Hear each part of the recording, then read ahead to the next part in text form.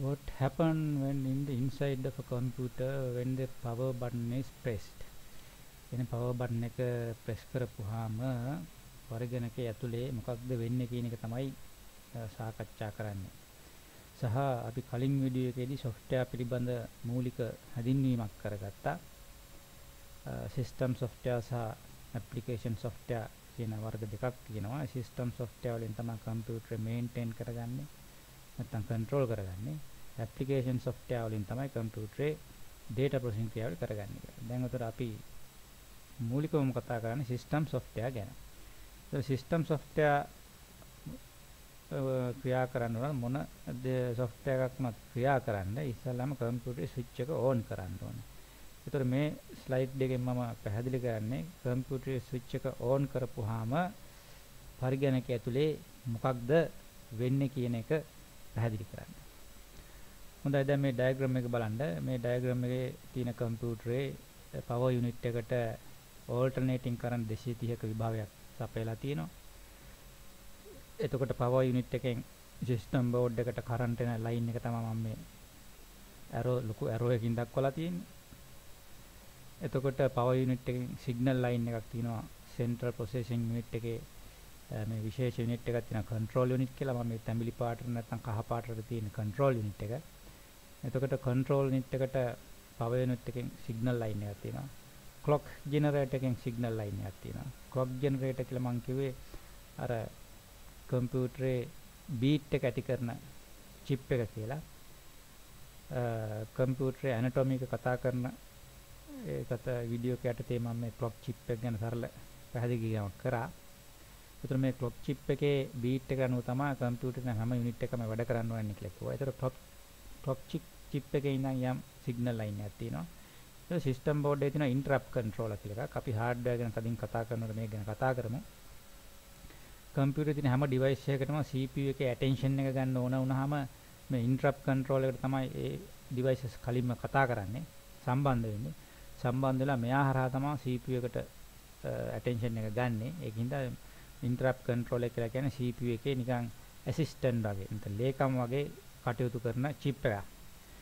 අපි හිතමුකෝ CPU එක දැන් විශාල පරිමාණයක මොකක් හරි processing වැඩක් කර ඉන්නකොට keyboard එකට key එකක් press කරපුවාම ඒ press කරපු key එක CPU එකට කියවන්න සිදු වෙනවා. නමුත් CPU එක එහෙම දෙයක් දන්නේ නැහැ. එතකොට keyboard එක press කරපු letter එක RAM එකට යවනවා. ඒත් එක්කම තවත් signal එකක් interrupt control එකට යවනවා. කරුණාකරලා CPU එකේ attention එක ගන්න දෙන්න කියලා. එතකොට interrupt controller මෙයාට කියනවා අන්න keyboard එකට press කරලා තියෙනවා පොඩ්ඩක් ඒ මොකද කරන්න ඕනේ කියලා බලන්න කියලා CPU එක. ඒතර CPU එක එයාගේ වැඩේ කර හිටපු වැඩේට බාධාවක් ලැබෙනවා. ඒකට අපි කියනවා interrupt කරනවා කියලා. බාධා කරනකොට interrupt කරනවා කියලා කියන්නේ. ඒ වැඩේ తాවකාලිකව නතර කරලා ඒව අදාළ registers වලට දාලා keyboard එකයි press කරේ කියලා බලනවා. එතකොට ඒ වැඩේ කරලා දීලා ඉවර වෙලා තමයි ආයේ එයාර කර හිටපු වැඩේ කරන්න පටන් ගන්න. ඔන්න ওই විදිහට තමයි මේ interrupt control එක විශාල මෙහෙයක් කරනවා. එක එක devices වල අපි mouse හොල්වනකොට keyboard එකේ key press කරනකොට විවිධ දේවල් devices වලින් කරනකොට interrupt control එක තමයි නිතරම active වෙලා CPU එක ඒ පිළිබඳව දැනුවත් කරන්නේ. ඊකට ROM chip එක ගැන අපි යම් අදහස් කීපයක් කලින් කතා කරලා තිනවා. read only memory මේක system board එක සල්ලි දීලා ගන්නකොට system board එකත් එක්කම සමගම බැමිනවා. ඊට RAM එක ගැන අපි කතා කරලා තිනවා. RAM එකේ తాවකාලික මතකය CPU එක ඕනම දෙයක් ක්‍රියාත්මක කරන්න කලින් RAM එකට තමයි ඕනම දෙයක් load කරගන්නේ. right මෙතන තියෙනවා power button එක. එතන මේ සම්පූර්ණ unit එක system unit එක මේක CPU එක මේක CPU එක ඇතුලේ තියෙන control unit එක. දැන් power button එක press කරපු ගමන් මොකද වෙන්නේ කියලා බලමු. power button එක press කරපු ගමන් ඒකෙන් signal එකක් generate වෙලා power unit එකට යනවා power එක දෙන්න කියලා. power එක දෙන්න එයා එකපාරටම දෙන්නේ නැහැ. power එක ඔක්කොම මෙහින් power එක okay ද කියලා බලලා එයාගේ හැම unit එකකම system board එකට යන හැම cable එකකටම අදාළ විභවයන් සැපයනවාද කියලා එයා check කරලා බලනවා. ඒතර මෙයාගේ පොඩි test එකක් ඇතුලේ වෙනවා. ඒ test එක okay නම් ඒ කියන්නේ power unit එකේ ක්‍රියාකාරීත්වය සම්පූර්ණ නම් ඒ අදාළ විභවයන් ඒ links ඒ cable ඔස්සේ නැත්නම් ඒ power lines ඔස්සේ system board එකට සැපයනවා නම් මෙයා system මේ line එකක් කරා CPU එකේ control unit එකට signal එකක් යනවා power එක okay කියලා. ඔන්න දැන් එක signal එකක් okay. ඒත් එක්කම දැන් පව එක මෙයාට හම්බ වෙන හින්දා ක්ලොක් එකත් වැඩ කරන්න පටන් ගන්නවා. ක්ලොක් එක එයාගේ චෙක්අප් එකක් කරනවා. චෙක්අප් එකක් ගිහිල්ලා එයා බලන එයාගේ බීට් එක කියලා තියෙන ස්පීඩ් එකට වැඩ කරනවාද කියලා. ඒ වැඩ කරන ඕන මෙයාත් සිග්නල් එකක් යවනවා. මගේ වැඩෙත් ඕකේ. මමත් දැන් වැඩ කරන්න රෙඩි කියලා. ඒත් එක්කම අර කියපු ඉන්ටරප්ට් කන්ට්‍රෝලර් එයා පොඩි චෙක්අප් පාරක් දාලා බලනවා හැමෝගෙම එයාට අදාළ සිග්නල් ලැබෙනවද කියලා. එතන සිග්නල් ලැබෙනවා නම් මෙයත් CPU එකේ කන්ට්‍රෝල් එකේ සිග්නල් එකක් යවනවා මෙයත් ඕකේ කියලා. දැන් මේකෙන් අදහස් කරන්නේ පව එකත් ඕකේ, ක්ලොක් එකත් ඕකේ, ඉන්ටරප්ට් කන්ට්‍රෝල් එකත් ඕකේ. එහෙනම් CPU එක තීරණය කරනවා මට එහෙනම් දැන් ඉතිරි වැඩ ටික පටන් ගන්න පුළුවන් කියලා. ඒතර CPU එක ඔන්න ඇහැරෙන්න පටන් ගන්නවා. ඇහැරිලා එයා පළමුවෙන්ම කරන්නේ ROM chip එකේ තියෙන programs අදාළව සියල්ලම පිටපත් කරගෙන RAM එකට ගන්නවා. මොකද CPU එක ඍජුවම ROM chip එකට access වෙන්න බෑ. ඒ නිසා එයා ඒවා කෙලින්ම read කරලා නැත්නම් ඒවා පිටපත් කරගෙන ඒකේ තියෙන programs වල පිටපතක් RAM එකට ගන්නවා. RAM එකට අරගෙන එතන ඉඳන් තමයි ඔන්න CPU එක programs කියවන්න පටන් ගන්න. ඒතර ඒ කියවන පළවෙනි program එක තමයි diagnostic routine කියන program. හොඳයි. ඒතර මේ diagram එකෙන් ඔබට පැහැදිලි වෙනවා power button එක press කරපු ගමන් signals තුනක් generate වෙන්න ඕනේ. ඒ signals තුනම ආවොත් තමයි CPU එක start up වෙන්න පටන් ගන්නේ. එතකොට දැන් අපි maintenance philosophy යටතේ trouble shooting කරනකොට දැන් කම්පියුටරේ වැඩ කරන්නේ නැත්නම් මෙන්න මේවා ගැන හොයලා බලන්න වෙනවා. මොකද power button එක press කරපුවාම මෙතනින් signal එක යනවද දන්නේ නැහැ. signal එක ගියත් මෙයාගේ power එක හරියට නැති හින්දා මෙයා මෙතනින් signal එක යවනවද දන්නේ නැහැ. ඒ අපිට check කරන්න පුළුවන් සීමාව ඒවා check කරගන්න පුළුවන් වෙන්න ඕනේ. ඒතර ඒවා ටික යනවනම් සිස්ටම් බෝඩ් එකේ මොකක් හරි ප්‍රශ්නයක් වෙලා තියෙන නිසා එක්ක ක්ලොක් එකෙන් එන්නේ නැහැ සිග්නල් එක එන ඉන්ටරප්ට් කන්ට්‍රෝල් එක. දැන් මේවා ඇත්තටම මේවා වැරදි සිදුවීම හරි අඩුයි. නමුත් මේ පවර් යුනිට් එකේ ප්‍රශ්න නිසා මේ සිග්නල් එකේ යන එකේ ගැටලුවක් තියෙන්න පුළුවන්. මොකද මේවා සිස්ටම් බෝඩ් එකෙන් පිට තියෙන යුනිට්ස් නිසා.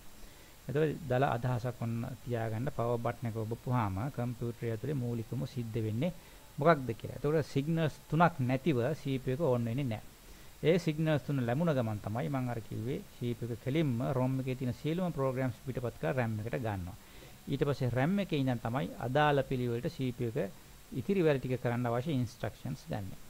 ඒ ගන්නකොට එයා ඒ RAM එකට පිටපත් කරගත්තු programs වලින් පළවෙනියෙන්ම ගන්න program එක නැත්නම් read කරන program එක තමයි Diagnostic routine කියන program එක. හොඳයි දැන් ඒ program එකේ ක්‍රියාව අපි මොකක්ද කියලා බලමු. හොඳයි. එතකොට ඒ Diagnostic routine කියන program එක අයත් වෙන්නේ system software කියන ගණයට. එතකොට මේක තියෙන්නේ කොහෙද? Diagnostic routine තියෙන්නේ කොහෙද? අන්න ඒක තියෙන්නේ system board එකේ ROM chip එක තුල. system board එකේ ROM chip එක තුල තමයි තියෙන්නේ. මෙන්න මේක තමයි ROM chip එක. මෙන්න මේ වගේ chip එකක්. මේක ලොකුවට මෙහෙම තිබ්බට chip එක තියෙන්නේ මෙන්න මේ පොඩි කෑල්ලේ. මේ පොඩි කෑල්ලේ ඉඳන් lines ඇදලා තිනවා මේකේ මේ legs වලට. මොකද මේ පොඩි එකක් සිස්ටම් බෝඩ් එකට සෝල්ඩර් කරන්න අමාරුයිනේ. ඒ නිසා මේ වගේ ලොකුවට අවුට කව එකක් හදාගෙන ඒ කව එකේ දිගේ මෙන්න මේ legs වලට අරකින් එන සිහින් කෙඳිති මේවට ජොයින් කරලා තියෙන්නේ. එතකොට මේ chip එක සිස්ටම් බෝඩ් එක මෙන්න පින් හරහා තමයි සිස්ටම් බෝඩ් එකට සම්බන්ධ වෙන්නේ. එතකොට මං කිව්වා power button එක press කරපුවාම CPU එක ඉස්සෙල්ලාම කරන්නේ මේ ROM chip එකේ තියෙන programs RAM එකට copy කරගන්න එක කියලා.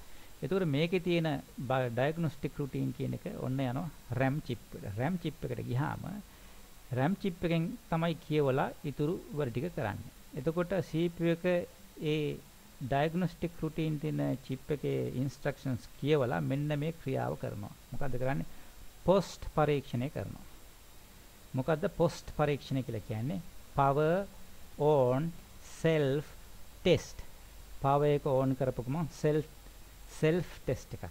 එයාගෙම පරීක්ෂණයක් කරගන්නවා hardware වැඩ කරනවද කියලා.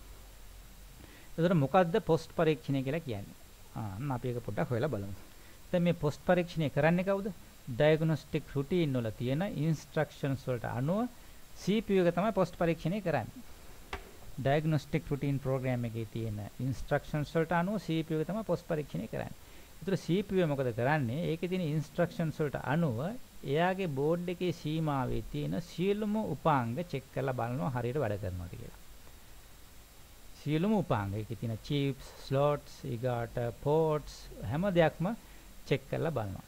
දැන් හිතන්නකෝ දැන් ඒකේ විශේෂයෙන්ම VGA කාඩ් එක කියලා එකක් තියෙනවා මොනිටරයට සම්බන්ධ වෙන. ඒ VGA කාඩ් එක චෙක් කිරීමේ හැකියාව මෙයාට නැහැ. නමුත් මෙයා කරන වැඩේ VGA කාඩ් එකේ වෙනම ප්‍රෝග්‍රෑම් එකක් තියෙනවා ඩයග්නොස්ටික් රුටීන් එකක්. එයාට සිග්නල් එකක් යවලා එයාට කියනවා VGA කාඩ් එක චෙක් කරලා ඒකේ එරර්ස් තියෙනවද නැද්ද කියලා බලලා මෙයාට වාර්තා කරන්න. ඒතකොට එයා ඒක චෙක් කරලා වාර්තා කරලා එරර්ස් නැත්තම් මෙයාට දැනුවත් කරනවා. ඊට පස්සේ මෙයාගේ ඉතුරු ටික චෙක් කරන්න පටන් ගන්නවා.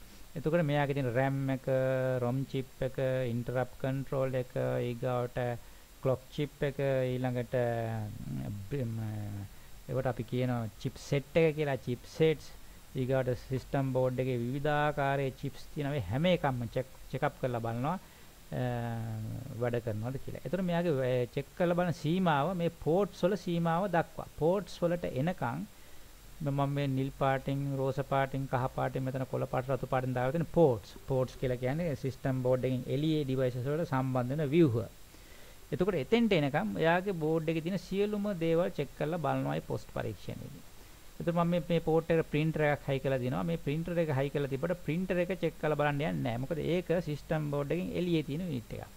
එතකොට system board එකකින් එළියට සම්බන්ධ වෙලා තියෙන devices එයා check කරන්න යන්නේ නැහැ. ඒක check කරන්න දන්නෙත් නැහැ. හේතුව මොකද මේ වගේ කුඩා chip එක මේක කම්පියුටරේ සම්බන්ධ කරලා තියෙන හැම device එකම check කරලා බලන්න instructions දෙන්න බෑ. එතකොට ඒ program එකේ තියෙන්නේ system board එකේ තියෙන අදාළ කොටස් check කරලා බලන්න අවශ්‍ය උපදෙස් විතරයි. එතකොට ඒ උපදෙස් වලට අනුව තමයි මේ power on self test එක CPU එක කරන්නේ. ඔන්න දැන් test එක කරලා hardware වල කිසිම error එකක් නැතිනම් අපි කියනවා post okay. power on self test okay. A okay නම් gives one short beep. ඔයගොල්ලෝ අහලා ඇති කම්පියුටරේ ඔන්න desktop computers ටිකක් on කරලා ටික වෙලාවකින් beep ගන්න. beep ගාලා sound එකක් දෙනවා. short beep එකක්. ඒ එක සැරයක් beep ගාලා දෙනවා නම් ඒ කියන්නේ post okay කියන එක. post පරීක්ෂණය pass. බැරි වෙලාවත් මෙන්න මෙහෙම වුණොත් otherwise gives beep patterns. beep ගන්නවා වෙනකොට beep beep beep ගියොත් එහෙම නැත්නම් beep beep beep beep කොහොම විවිධ patterns දෙන්න ගත්තොත් hardware unit වල කොහේ හරි ගැටලුවක් තියෙනවා. එතකොට ඒ beep pattern එකට අනුව මොකද්ද කොහෙද error එක තියෙන්නේ කියලා hardware technician කෙනෙකුට detect කරගන්න පුළුවන් ඒ knowledge එක එයා ගාව තියෙනවා. ඉතින් ඔයගොල්ලන්ට උනත් පුළුවන් error beep codes කියලා ඉන්ටර්නෙට් එකේ ගහලා search කරන්න BIOS error beep sounds නැත්නම් error patterns BIOS error patterns නැත්නම් beep patterns කියලා ගහලා search කරන්න එක එක වර්ගයේ beep patterns ඒ BIOS programs වලට අනුව ඉන්ටර්නෙට් එකේ බලා ගන්න පුළුවන්. එතකොට එහෙම නැත්නම් display එක හොඳින් වැඩ කරනවා නම් display එකේ මෙතන මේ කියලා තියෙනවා if display is okay gives error codes. display එක monitor එකේ අවුලක් නැතුව වැඩ කරනවා නම් monitor එක මත error codes display කරනවා. එතකොට මේ display කරන error code එක අනුව hardware වල කොතනද දෝෂය තියෙන්නේ කියලා hardware technician කෙනෙකුට බලා ගන්න පුළුවන්. එතකොට මේ error beep sound සහ error codes හොයගන්න බලා ගන්න ඕන නම් BIOS error codes එහෙම නැත්නම් BIOS beep patterns error beep patterns කියලා ඉන්ටර්නෙට් එකේ ඔය Google කරලා බලන්න browser එකක් කරා ඒ අදාළ තොරතුරු ගන්න පුළුවන්. ඒක කරලා බලන්න. එතකොට ඔයගලන්ට තව දැනුමක් එනවා. එතකොට ඒ errors වල ප්‍රධාන වශයෙන් errors වර්ග දෙකක් තියෙනවා. critical errors සහ non critical errors කියලා. critical error කියලා කියන්නේ ඒක ලොකු ගැටලුවක්. ඒක ඉදිරියට යන්න බැරි විදිහේ ප්‍රධාන වැරද්දක්. ඒක මඟ හැරලා යන්න බෑ. ඒතර ක්‍රිටිකල් එරර් එකක් ආවොත් ඒ ක්‍රිටිකල් එරර් එක තියෙන තැන ඉඳන් ඉස්සරහට කම්පියුටර් ක්‍රියාත්මක වෙන්නේ නැහැ. ඒක හදනකන් ඉස්සරහට යන්නේ නැහැ. නමුත් non critical error එකක් ආවොත් ඒක ඩිස්ප්ලේ කරනවා. එහෙම නැත්නම් ඒ පිළිබඳව දැනුවත් කරනවා. මේ දැනුවත් කරාට උනාට ඒක බූට් වෙන්න ප්‍රශ්නයක් නොවන නිසා ඉදිරියට ගමන් කරනවා. දැන් මුල් කාලේදී නම් කීබෝඩ් එක උනත් හරියට ෆික්ස් කරලා තිබ්බ නැත්නම් කීබෝඩ් එක ගලවලා තිබ්බොත් එහෙම ඒක ක්‍රිටිකල් එරර් එකක් හැටියට තමයි ගණන් ගත්තේ. කීබෝඩ් එකක් නැත්නම් කම්පියුටරේ වැඩක් නැති මට්ටමට තමයි මුල්ම කාලේ තිබ්බේ. එතකොට කීබෝඩ් එක හරියට වැඩ කරන්නේ නැත්නම් කීබෝඩ් එක ෆික්ස් කරලා තිබ්බත් කීබෝඩ් එකේ එරර්ස් තියෙනවා නම් ක්‍රිටිකල් එරර් එකක් ඩිස්ප්ලේ කරනවා. එතකොට ඒක හරියට කීබෝඩ් එක ෆික්ස් කරගන්නේ නැතුව නැත්නම් අලුත් කීබෝඩ් එකක් සවි කරගන්නේ නැතුව ඉදිරියට යන්නේ නැහැ. නමුත් අද කීබෝඩ් එක නැති එක non critical error එකක්. අද කීබෝඩ් වල USB තියෙන මේ අවශ්‍යතාවයක් නැහැ. mouse device එක තියෙනවා. ඕන වෙලාවක කීබෝඩ් එක අයින් කරලා වෙන කීබෝඩ් එකක් ගහ ගන්න පුළුවන්. බූට් වෙන්න කීබෝඩ් එක ගැටලුවක් නැහැ කියන තැන තමයි අද ඉන්නේ. එතන කීබෝඩ් mouse වැඩ කරේ නැහැ කියලා ඒවා critical errors හැටියට දැන් ගණන් ගන්නේ නැහැ. නමුත් interrupt control එකේ හරි power unit එකේ හරි එහෙම නැත්නම් clock chip එකේ හරි එහෙම නැත්නම් memory වල හරි error එකක් තියෙනවා නම් එහෙම නැත්නම් VGA කාඩ් එකේ error එකක් එහෙම තියෙනවා නම් ඒවා critical errors හැටියට තමයි යන්නේ. critical error එකක් හරියට correct කරන්නේ නැතුව අපිට කම්පියුටරේ ඉදිරියට අරන් යන්න බෑ. එතනම ස්ටක් වෙලා තියෙනවා නතර වෙනවා. එතකොට hardware technician කෙනෙකුගේ සහාය අවශ්‍ය වෙනවා. ඒ critical error එකක් solve කරගන්න. ඉතින් hardware පිළිබඳ unit එක කතා කරනකොට අපි maintenance philosophy සහ error methodologies ගැන අපි කතා කරමු. දැනට ඔන්න මතක තියාගන්න diagnostic routine කියන program එකෙන් කෙරෙන ක්‍රියාව මොකක්ද කියලා. එතකොට diagnostic routine එක මට තව කියන්න අමතකුණා. diagnostic routine එකේ post පරීක්ෂණය කරලා ඉවර වෙලා එයා result එකක් screen එකේ display කරනවා. මෙන්න මේවා check කරා. මෙන්න මේවා තමයි check කරපුවම දැනගන්න ලැබෙන CPU එකේ වර්ගය මෙච්චරයි, RAM capacity එක මෙච්චරයි, install කරලා තියෙන keyboard එක මෙහෙමයි, mouse මෙහෙමයි, memory වල හැටි මෙහෙමයි, මෙන්න මෙහෙමයි memory මේ slots වලට ගහලා තියෙන්නේ. එතකොට ඒ වගේ සියලු විස්තර VG එක මෙහෙමයි, VG එකේ type එක මේවා ගගා ඒ හොයාගත්තු සියලුම විස්තර screen එකේ display කරනවා. ඉතින් දැන් කම්පියුටර් ඉතාම වේගවත් නිසා ඒවා ටිකක් බලා ගන්න අපහසු වෙනවා. ඒක display වෙච්ච ගමන් keyboard එකේ pause කියලා key එකක් තියෙනවා. ඒ pause key එක press කරපු ගමන් අර post result එක ඔබට screen එකේ බලා ගන්න පුළුවන්. ඒ pause button එක press කරලා Tamanට අවශ්‍ය ඒවා බලලි වෙලා ආයෙ enter key press කරපුවාම එතනින් එහාට කම්පියුටරේ ඉතුරු වැඩ ටික යනවා. ඔන්න ඕක තමයි diagnostic routine එකේ ක්‍රියාව. දැන් වැටහෙන්නේ නැති කියලා මම හිතනවා. එතකොට නිකන් දල අදහසක් තියාගෙන diagnostic routine එක තමයි කම්පියුටරේ ඉන්න දොස්තර මහත්තයා. මොකද එයා කම්පියුටරේ ඕන් කරපු ගමන් මෙන්න මේ post පරීක්ෂණය සිදු කරලා result එක මොන වගේද කියලා කියනවා. post පරීක්ෂණය pass නම් කම්පියුටර් ඉදිරියට යන්න පුළුවන්. post පරීක්ෂණය අසමත් නම් ඒක critical error එකක් නම් ඒක හදා ගන්න ඉදිරියට යන්න බෑ. හොඳයි. අපි ඊළඟ වීඩියෝ එකේ BIOS program එකේ මොනවද කරන්න කියලා සාකච්ඡා කරලා බලමු.